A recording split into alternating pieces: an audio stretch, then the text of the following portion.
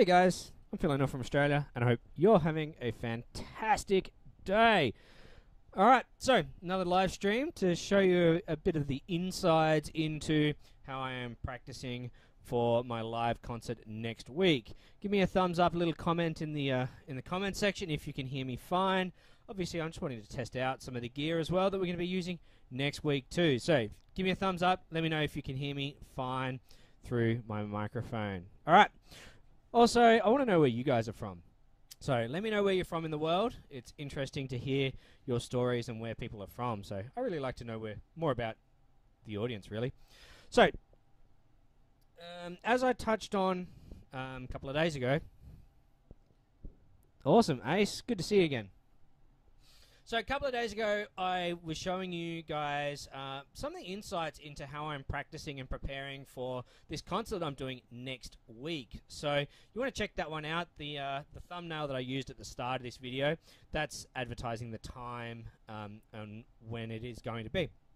So make sure you come and check that out. There's some awesome music for there, including a brand new piece of music. So that no one's seen before. It only got finished about a week ago. So I'm really excited by that one. So I'll give you a bit of a preview on that after this. But a couple of days ago I talked about how I was working on the Variation 2 out of the Grand Russian Fantasia. And that one's the fast valve section. So that one's not a bad video if you want to go check that out. Today I'm going to show you how I've been working on the triple tonguing section. Now, if anyone doesn't know Grand Russian Fantasia, it's like a whole page of triple tonguing. And I was practicing it today, and as I was getting towards the end of my practice session, I was thinking, you know what, this is probably really interesting for people. So I thought I'd go live and just show you guys how I've been practicing it and how I've been pacing myself to get through this triple tonguing section. So I'm just going to play it. Let's see how I go. As I said, it's the end of my session, so I'm a little bit tired, but here we go. Let's have a listen. This is the triple tonguing section.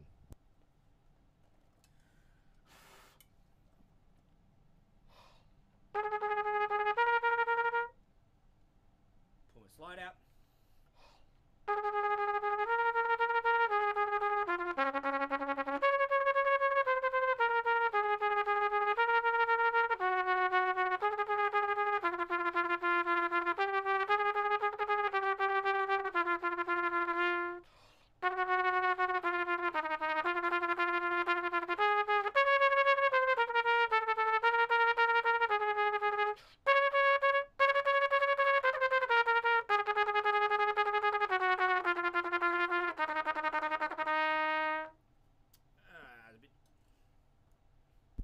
A little bit terrible. All right, cool. So you can hear it. It's fast. It's long. It goes for a long time. And as you can hear, I'm a little bit tired in the tongue right now.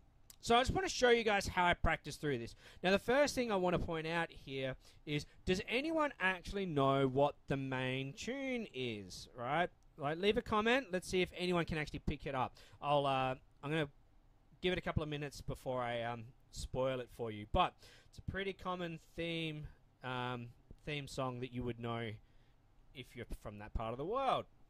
Alright, so the first step is to learn the bass notes, right? So there's not a great deal of notes here. So I'm going to play through just the notes. I'm going to slur through. I'm not going to triple tongue. I'm just going to slur through the notes as written because I want to hear the notes by themselves and I want to hear the phrase.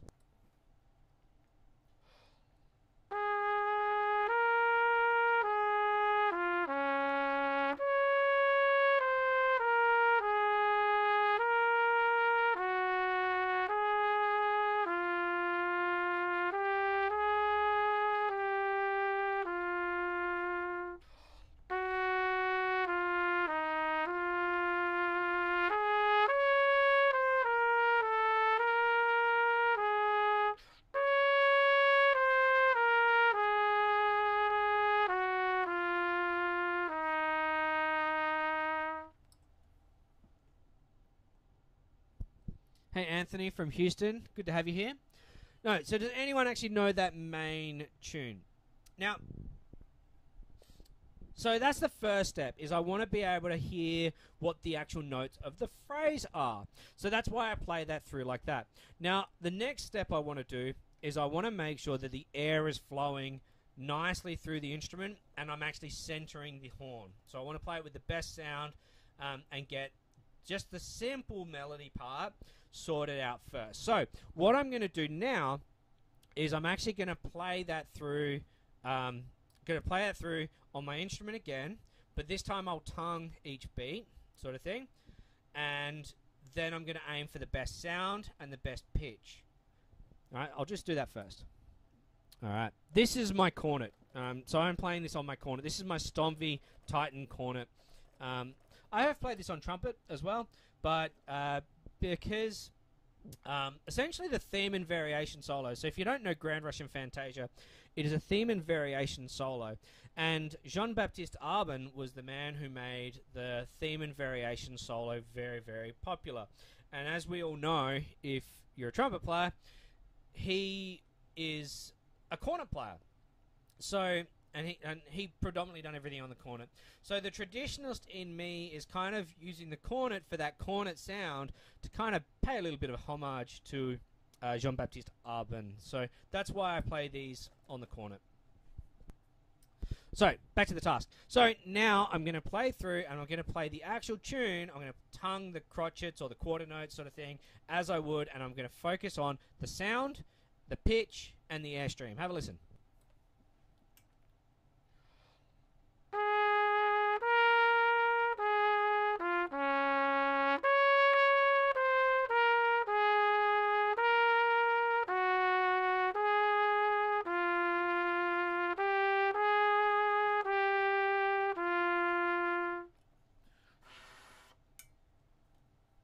So I'm just going to break it down a little bit there. Now, once I have that sounding good, now I'm pretty happy with the majority of how that went.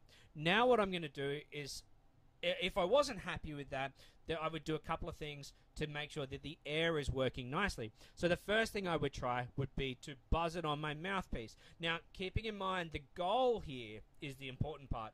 The goal is to get the air flowing to support the notes, right? Because if we can't get the air supporting the phrase, then when we come to the triple tonguing of it, it's not going to work. So the first goal is to get the air flowing nicely through the instrument the way that we need to play it simplified. So have a listen. I'm now going to buzz it on the mouthpiece.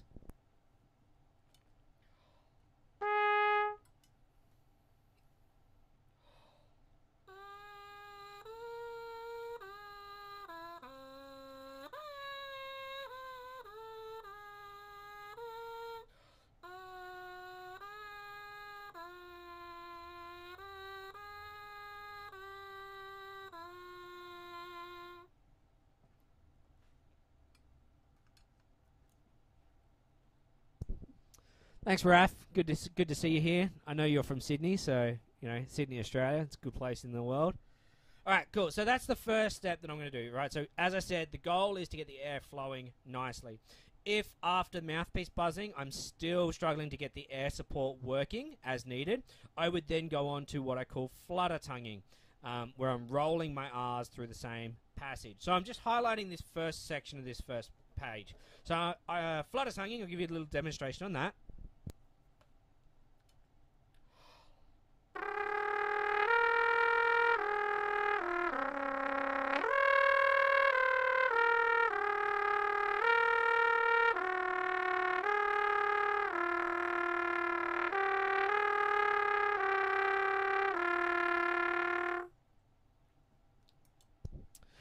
Right, now that one will use up a lot of air. So you can hear the joy with flutter tonguing is it highlights where the airstream's not working efficiently. So if the airstream isn't working efficiently, the flutter cuts out. All right, so that's what we want to make. We want to make sure that the flutter is continuous and the sound is full. That's how we know the air's working when we flutter. All right, another comment. All right, Alexander.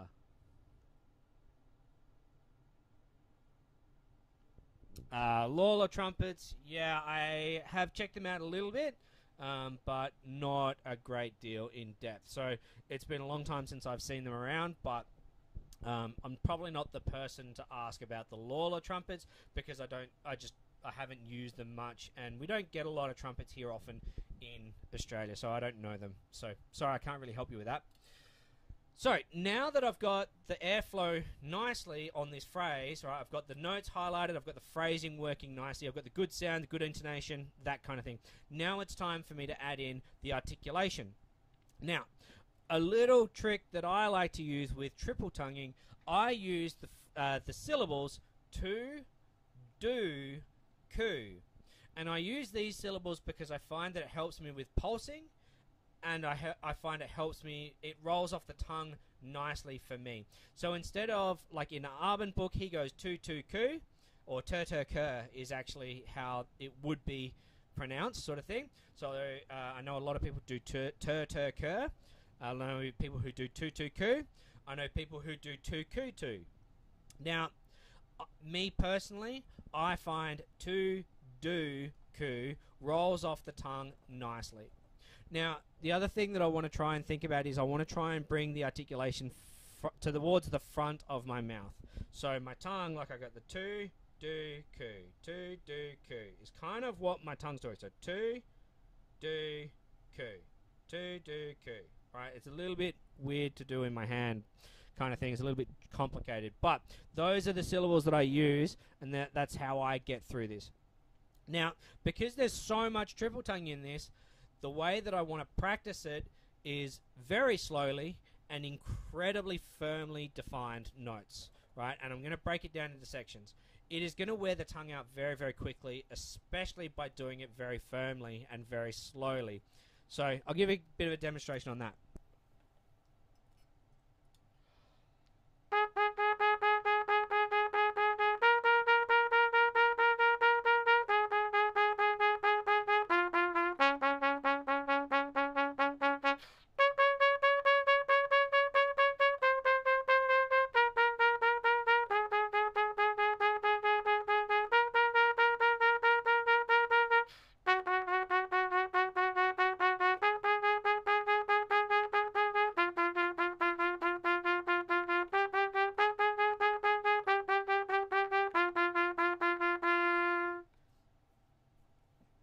Sorry, I think I made a couple of mistakes in that with the phrasing, but you get the idea. Very slow and very firm. Then I'm going to increase my speed, and I'm just going to work on it in these small passages, right? I'm going to increase my speed. I'm still going to keep it over the top firm with my articulation though. But I am also thinking to do ku. And the last thing that I haven't yet mentioned, which I notice a lot of trumpet players doing, when they multiple tongue, they go too short, right? And when you go too short, you're chopping off the airstream. If you're chopping off the airstream, then you're not allowing the tongue to move up and down freely with the air, and you have to do all of the work with the muscle.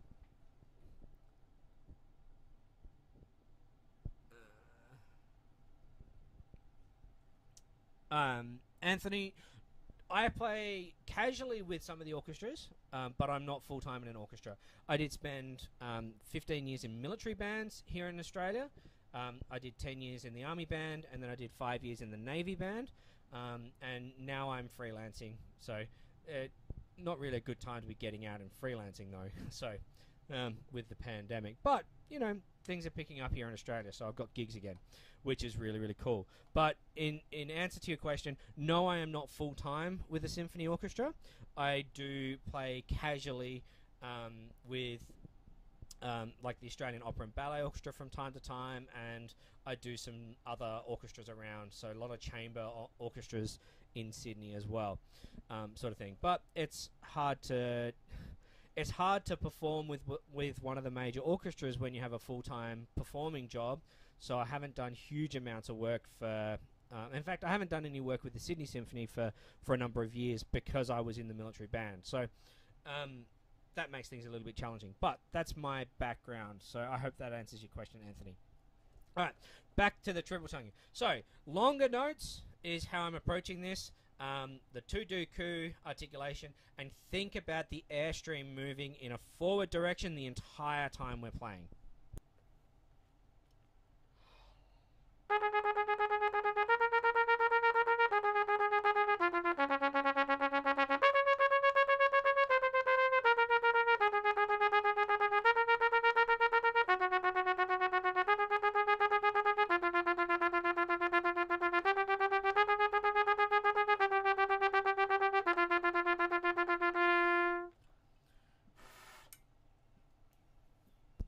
So, as you can hear, my importance is being placed on the phrasing and keeping that air moving forwards. Now that I've got that section sounding pretty good, I'm really happy with that. That's a little bit slower than I want to be going though. So I'm going to go back over that same section and try and increase the speed. Remember that what's actually going to happen is you are going to wear out the tongue and it is going to fatigue. Very much like a muscle if you're at the gym. You work yourself to fatigue and you get tired, and that's how you get stronger. So because I've been working towards this concert, which is next week, Tuesday at 6 or 7 p.m. depending on where you are in the US, or it's going to be Wednesday morning at 11 o'clock Sydney time. So you can check that out. It's going to be live streamed on YouTube, so come and check that out. This is one of the pieces on it. And so you'll notice that I'm because I'm working towards that gig. Because I'm working towards that gig, I am practicing my triple tonguing every single day and working my way into that complete fatigue. However, keeping that in mind, because it's only a few more days away, I am going to start reducing the amount that I fatigue myself. So tomorrow I probably won't practice my triple tonguing at all, so that I can kind of recover with the tongue. And then it'll just be what I need to get in form for the gig, so that I'm not fatigued when I get there like I am today. But let's get into that. Alright, so I'm going to increase the speed a little bit. I'm just going to play a little bit more for you now and demonstrate where I'm at now. You've got the thinking of the airstreams working, the notes are clean and in tune, the articulation is the to-do-ku and clean. Now I'm going to show you how I practice it to get it up to speed and fatigue myself. So watch for a bit.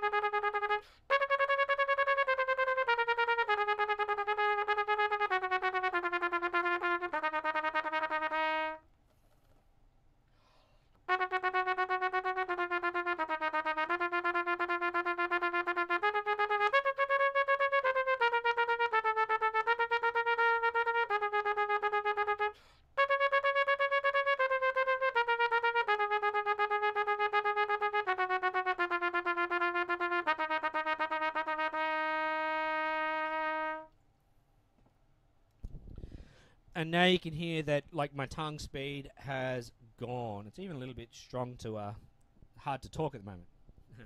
Yeah, it is a tongue workout, isn't it, Ace? And that is essentially how I work up the finale of this, of the Grand Russian Fantasia. Now, did anyone actually know what this piece was called? I'm not seeing, what this main tune is taken from. I haven't seen any comments in the chat, so I'm just going to spell it. It is the Russian national anthem. So it's a little treat to put in there at the very end of a piece called Grand Russian Fantasia. So it's a good little fitting sort of piece. Now that is how I work on my tonguing through this piece, and anytime I've got a theme and variation solo, especially, that's where I see the most triple tonguing. When I've got to perform something with lots of triple tongue in it, I put myself very, very fatigued through this sort of practice regime, pretty much up until the gig. All right, now I promised you guys a little treat. Now this is something that nobody has heard before. All right, it's been a work in progress. The composer himself has only just released it to me in the final stages this last about a week ago. So I'm just going to give you guys a little taste of of the Sonata for Trumpet by Christopher Healy. Now, if you guys don't know Chris Healy, he is a fantastic composer based in Melbourne, Australia.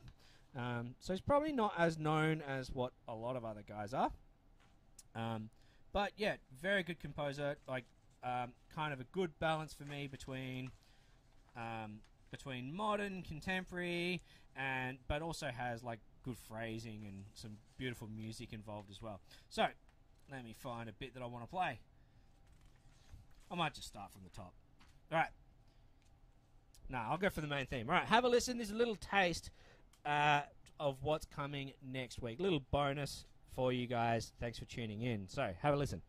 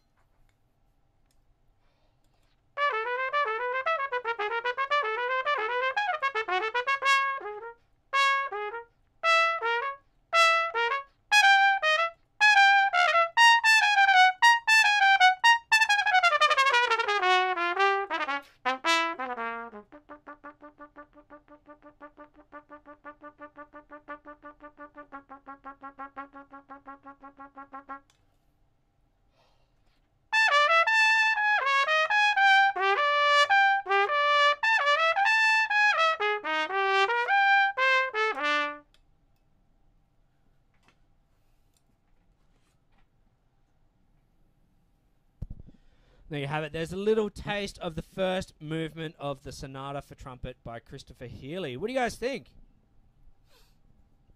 Really looking forward to it. So, the live streamed concert is going to be next week. I'll talk in Sydney time because I'm in Sydney. It'll be on the 23rd of December at 11 o'clock in the morning Sydney time. So if you're one of my friends in the United States or pretty much the rest of the world, you guys are all behind the times, as I like to say. Thanks, Ace. It's a good piece. I'm really enjoying it. So it's going to be Tuesday evening for most of you guys out there. Yes, that was on my C trumpet. If you guys don't know, or you guys are new to me, this is my... I play Stomvy instruments. I really love the Stomvy instruments. And this was actually my first purchased Stomvy trumpet. This is the C trumpet, the Stomvy Titan C trumpet. And I really like it. And this little thing, this little doodad here, is called a maxi clapper. I've done a little review on the maxi clapper in my 4-valve trumpet review, which is also on my channel as well. Alright.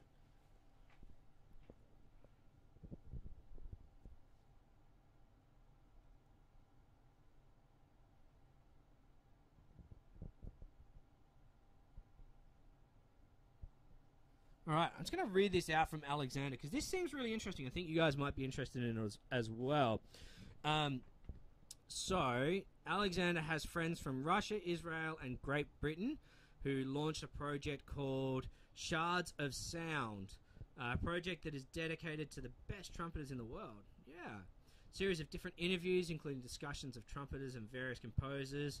Yeah, some really cool stuff.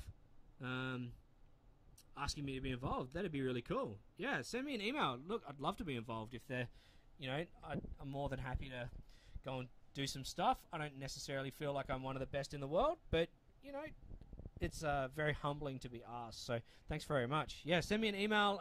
Yeah, we can sort something out. That'd be really awesome. So that is what is coming next week. I really hope you guys can come and stick around and come and watch it next week. If you know anyone who might be interested, share it with them. I've already got the live stream link on my YouTube channel.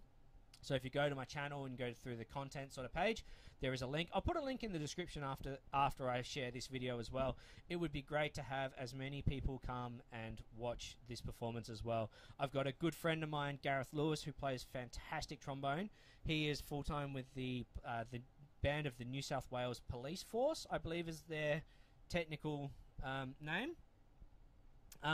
And yeah, so he's a very, very good trombone player. So if you've got any trombone friends, get them to check it out as well. We're going to be doing some brand new compositions, like the one you just gave a little snippet to, the Christopher Healy Sonata for Trumpet. We've got some Brendan Collins stuff as well, another fantastic Australian composer who's done some really cool things in the world stage with his music. So it's really fantastic and a great honour to be playing one of his works as well. Excuse me. We've got the Grand Russian Fantasia, got some Grandal, and some Sansons, Cavatina on the trombone, and some Rossini to finish it off. So it's going to be a really good program. I look forward to seeing you guys then next week. All right. So, as always, I hope I've helped you out with some triple tonguing advice and to give you a bit of an insight into how I'm preparing for next week's concert. So I really look forward to seeing you guys there. And in the meantime, I'm Phill from Australia, and happy practicing.